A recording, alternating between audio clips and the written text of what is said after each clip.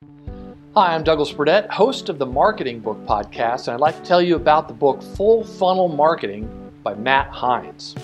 In this book, much of which is drawn from the collected wisdom of the award-winning Heinz Marketing blog, one line resonated with me more than any other.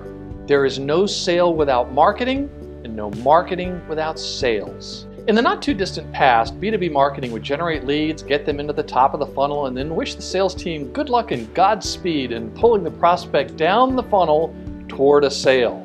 Spoiler alert, it doesn't work that way anymore.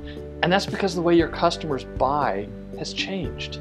Previously, a customer would contact a seller early on in their buying journey.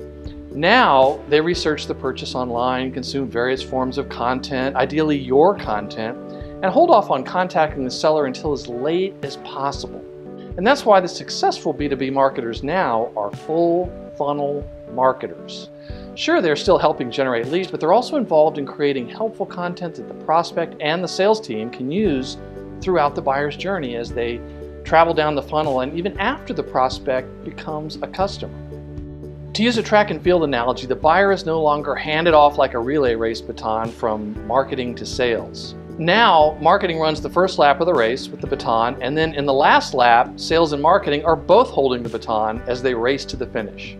Full funnel marketing is a great primer on the changing nature of B2B marketing and why successful marketers are now involved in every step of the buyer's journey.